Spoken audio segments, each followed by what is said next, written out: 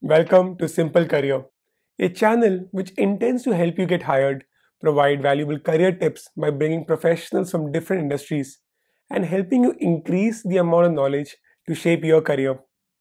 In today's video, we have Conor, who works as a software engineer at Google. He has over 6 years of experience, and he is going to explain, based on his experience, how to get a job at Google as a software engineer.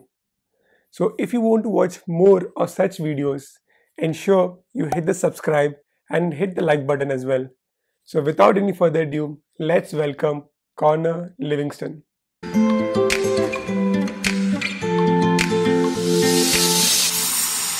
Happy to be here. So Connor, can you tell us a little bit more about yourself and about your experience of working at Google? Of course. Yes. So I've been working at Google for about 2 years, and I work on the hotel ads quality team at Google. Basically, the product that my team works on is when you search for hotels, like Hotel San Francisco, you'll see on the search results page a map come up that shows the location of different hotels and how much it costs to book them. Now, Google is a dream company for a lot of youngsters. A lot of people aspire to be a part of Google. So, how would you suggest one should prepare themselves? Yeah, that's a good question. I think that a lot of FANG companies do lead code style interviews. So I would definitely advise to practice lead code questions. And a good goal, in my opinion, is to be able to solve medium difficulty level problems within 40 minutes. So if you can consistently do that, I think you'll be in a pretty good position. And for me, when I was preparing for Google, I found that a pretty good way to keep up my motivation while practicing lead code was to forget about the interview and focus on the thrill of competitive programming. I competed in a lot of competitions, and I thought that it was actually pretty fun. And that's what kept me going, because it is a lot of work to prepare. And if it's not fun, then it's really hard to keep going. So focus on focus on just enjoying competitive programming. And before you know it, you'll be in a good position to pass the interviews. And the other thing that I wanted to say about that is don't give up. In my case, I actually interviewed at Google in 2016 and I failed. And I kept practicing and I kept learning new things. And I tried again in 2018 and here I am. It worked out. Now, in terms of the interview process, can you tell us a little bit more about the interview process for a software engineering role at Google? Yeah, of course. So Google's software engineer interview process has several steps. First, there's the initial call with the recruiter. And this is pretty easy, just making sure that you're generally the right kind of person for the job, that you're a technical skills, that you are interested in the job. And after that, there's a technical phone screen. Usually there's two of these calls where you're going to be talking to software engineers and they're going to ask you a leak code style coding challenge question. And each of those will be about 45 minutes long. And the first couple minutes will be just talking to them, getting to know them, and them getting to know you. And most of the interview will be dedicated to the actual coding challenge. And the last couple of minutes, the interviewer will usually try to reserve about 5 minutes if you have any questions for them. And yeah, so that's the second step. The third step is the actual on-site interviews. So assuming that step 2 goes well, your recruiter will reach out to you and schedule on-site interviews. And that is the most intense step by far. Basically, you'll come to the office and you'll have a full day of interviews, 5 back-to-back interviews, including 5 coding challenge interviews, and then you also get a lunch break between the second and third, or the third and fourth. And that's the same style of interviews as the phone screen, but you'll be writing on a whiteboard instead of typing in a Google Doc. And yeah, that's the third step. And then after that, you're pretty much done. And the next things that happen is your packet gets sent to a hiring committee, and the hiring committee, it's their job to decide whether or not to extend an offer. And if your packet passes hiring committee, then the next step is to do team matching. So your recruiter will reach out to you and say, like, what kind of team do you want to work on? Do you have any specific interests?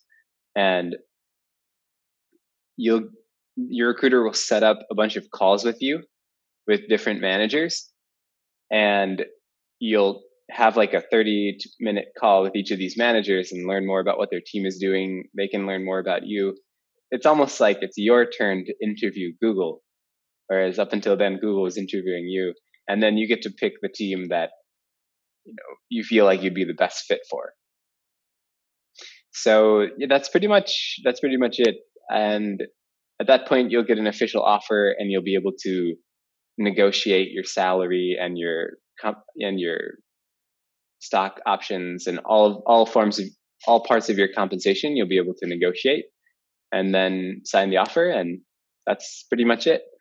I think all those steps sound intimidating, but I think the key point to remember as an interviewee is that your recruiter and your interviewers are on your side. They want you to succeed. They're not trying to expose your lack of knowledge, or they don't want you to fail the interview. They want you to pass. They want you to succeed.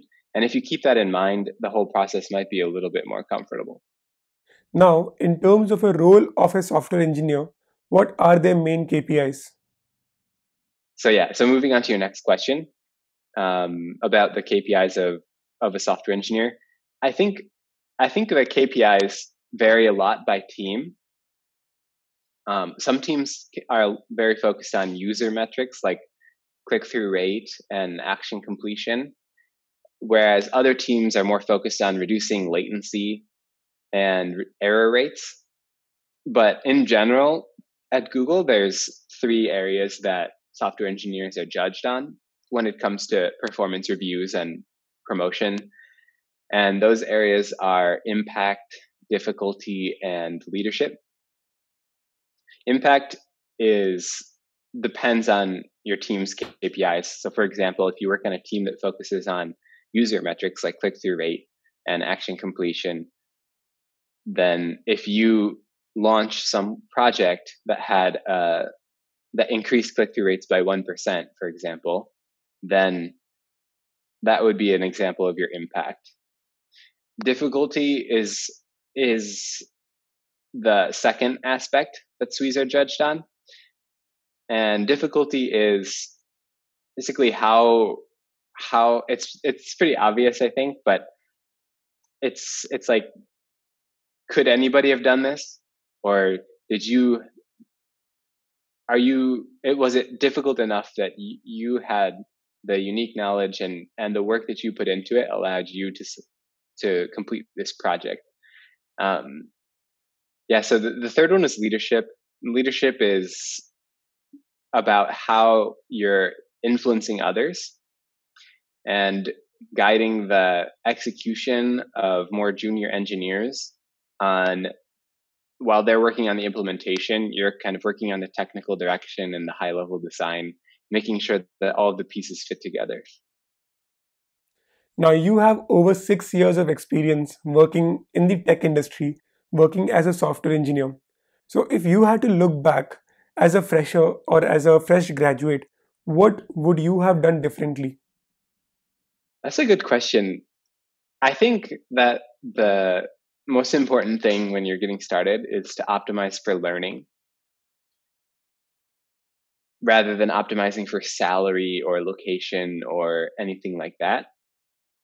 I think that the reason it's so important to learn early on is because that's how you can build up your career capital so that you can um, become a more valuable employee.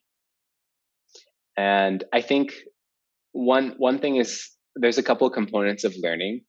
First thing is to try to make sure that the people who want to hire you are good mentors, like they actually care about your personal development.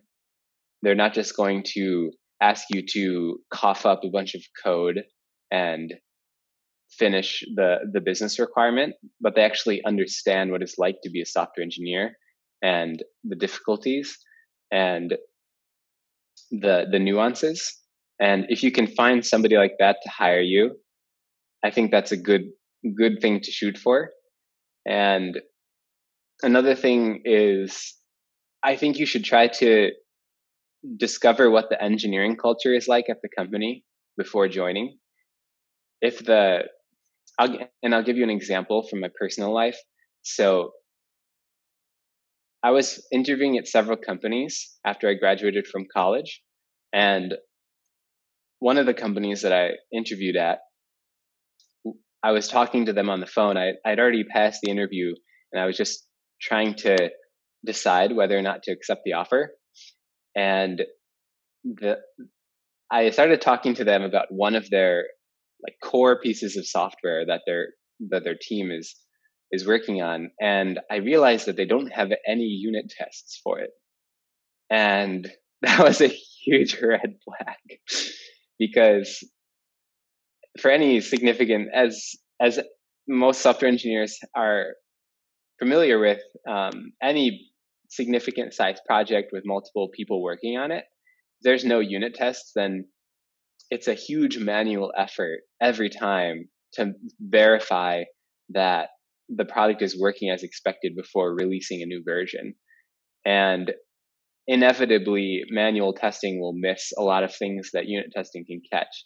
And when he said that and the effect that it has on their development velocity and release velocity, I was like, oh, no, thanks.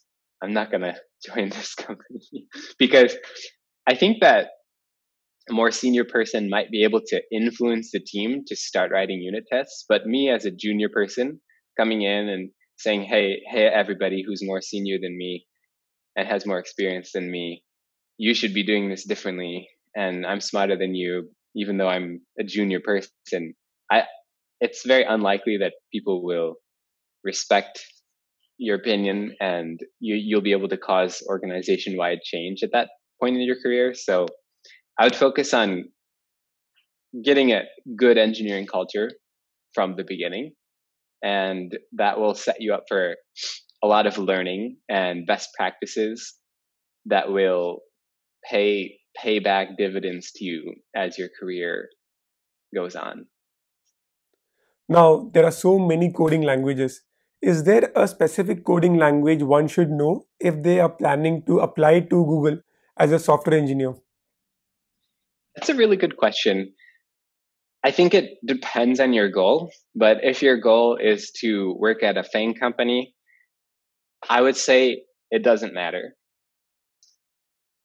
And the reason I say that is because most FANG companies are language agnostic, because they realize that a smart developer can pick up a new language quickly.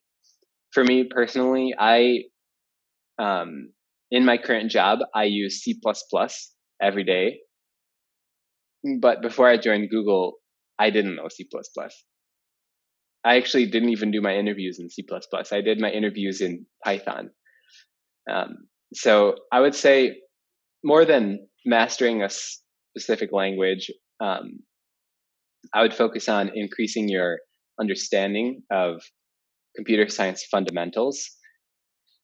Yeah, so you don't need to know a specific language to get into FANG companies. And finally, what advice would you give to anyone who's actually preparing themselves for a software engineering interview, or maybe is an undergrad who is actually planning of building a career in the software engineering field? Yeah, I think this is a really good question. And I think that a lot of time in the past, I've gotten this one wrong. So I think the most useful insight that I've had in this area is to cultivate your curiosity. And the reason I say this is because software engineering is not a routine-based job. Software engineering requires a lot of creativity and connecting abstract ideas to find non-obvious solutions to challenging problems. So I think rather than focusing on external rewards like salary or prestige or recognition, I think the best advice that I can give is to focus on developing your own curiosity in what you're working on and getting a deep satisfaction, a personal satisfaction from solving challenging problems. I think if these are the things that motivate you, these intrinsic things, I think you will go far.